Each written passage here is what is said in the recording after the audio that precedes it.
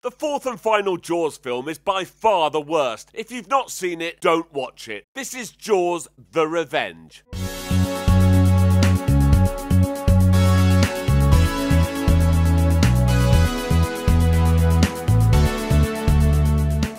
I'm Jay Harangue and I've wasted hours of my life watching terrible films. You should subscribe. The main character from the first two movies was Chief Brody, but he's dead. So now the main character is his boring wife, Ellen.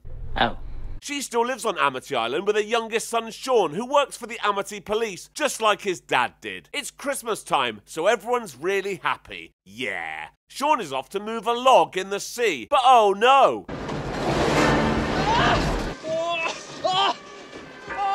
He screams for help, but the Christmas carolers are too loud.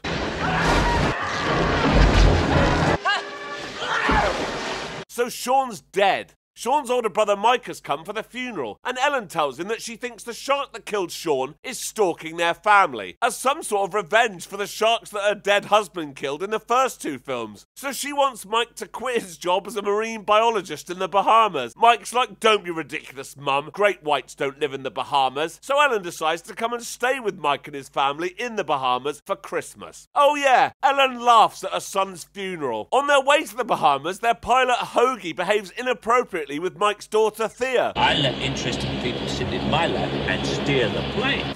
I bet you do. Then their taxi driver starts singing Christmas songs. Many times, many ways to you. Why? No idea, but that's what's happening. When they arrive at Mike's house, Ellen gets angry because Thea is playing near the water. Then she decides that Mike's wife Carla's sculpture, which is absolute shit, looks like a shark. The next day, Mike's at work, and it's here we meet his colleague Jake, who has this ridiculous fake Bahamian accent, which he seems to be able to turn on and off. You stop farting around, move your ass, man! Oh, you're full of shit, man. If you leave me alone, I'd be able to do my work. Their work is studying sea snails. Jake and Mike are really good friends, but Jake's always busting Mike's chops. Jake, stop busting my chops. Yeah. After work, Jake and his wife go round to the Brody's house for Christmas drinks. Jake's bought Mike a new shirt, and it's so horrible, Ellen has to leave the room. She's still trying to convince Mike to stop working in the water, but he's like, I've already told you, Mum, it's perfectly safe. But it isn't. That's right, the shark has travelled over 1,200 miles from Amity Island to the Bahamas to eat the Brodies. Are you serious? Yes, this is shit. It also seems that Ellen has some sort of connection with the shark. Oh, I see. Anyway, Ellen and Hoagie the pilot have started spending time together, so Ellen decides to tell him about how her family is being stalked by a shark. Hoagie's like, right, okay, that's a bit weird. Then he takes her to a carnival, where Ellen dances like this. Then Hoagie joins in and dances like this. Meanwhile, Mike and Jake are doing some more sea snail research, and this happens. Shit, you got a big fish down here, man. Oh yeah? How big? Jake's excited because he's bored of sea snails and wants to research the shark instead. Mike's like, Jake, can you do me a favour and not say anything to my mum about the shark? You know, because she's always going on about, oh, the shark killed my husband and the shark ate my brother last week. And Jake's like, yeah, okay. That night, Ellen is late home after a date with Hoagie, and Michael doesn't like this because Hoagie's not his real daddy. Carla tells Mike that this could be a good thing because it might make her shut up about the fucking shark. True. And then they bang. Later, they all go to a New Year's party and Hoagie is telling shit jokes. I knew a one-armed piano player once. Took 2 minutes to play the minute waltz. Yes, that's awful, but Carla thinks it's hilarious. Alright.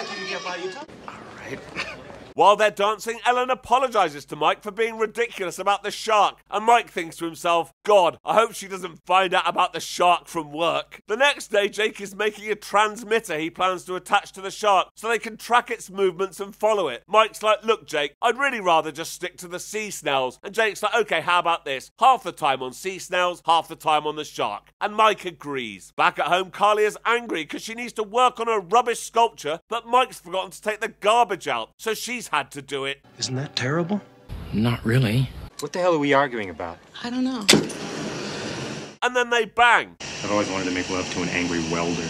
The next day, Jake and Mike are chumming the water. When the shark comes, Jake plans to attach his transmitter to it. It's coming! It's coming!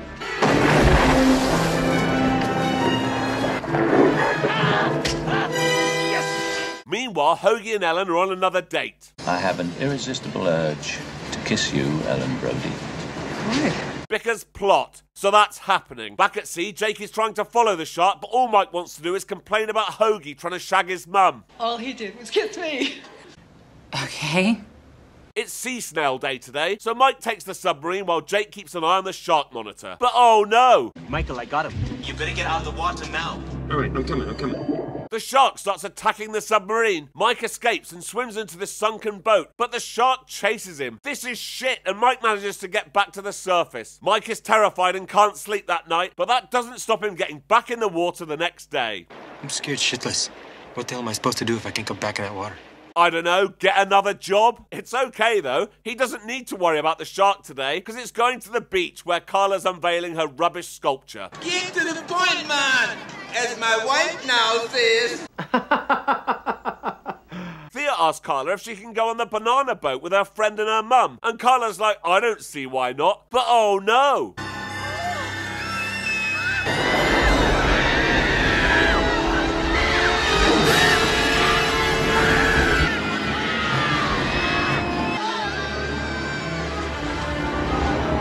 Thea and the others manage to get to safety, but Ellen knows she has to do something about this, so she gets on a boat and goes after the shark. Well, that makes sense. When Mike gets home from work, he finds out what happened at the beach. He's like, yeah, I probably should have mentioned something about this shark. Yes. Then he sees that Ellen has taken the boat, so he and Jake go after her. In this. Luckily, they bump into Hoagie on the way, who offers to fly them. Hold on. What's that? Really? Yeah, that'll be Ellen on the boat you're looking for. But oh no, the shark has found her too. Is that what I think it is? Yes, it's the shark.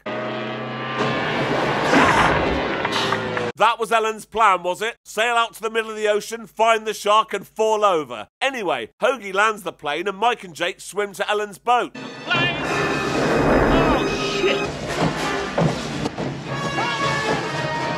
Somehow, Hoagie's not dead. So the four of them decide it's time to kill the shark, and Jake has an idea. He's going to put something in the shark's mouth that will allow them to remotely give it electric shocks. Very impressive indeed. I don't understand how the science works, but if you do, explain it in the comments. Thanks. So Jake gets into position to put this thing in the shark's mouth. What could possibly go wrong?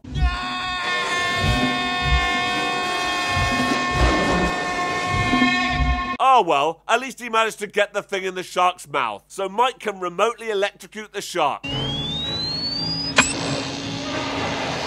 Oh yeah, this shark roars like a lion. But oh no, the thing stopped working. Oh no! Mike taps it a few times, which makes it work again. This final shock makes the shark hang out of the water for long enough for Ellen to spear it with the front of the boat, which somehow makes the shark explode. What? Yep. This is an interesting freeze frame. The boat sinks, but Mike, Ellen, and Hoagie have all survived. Good. So has Jake. Oh, come on. This is ridiculous. It is. So Hoagie flies Ellen home, and that's the end of the film. What a pile of shit. So until next time. Thank you for watching. If you enjoyed this, please like and subscribe, and check out this other video. Thank you.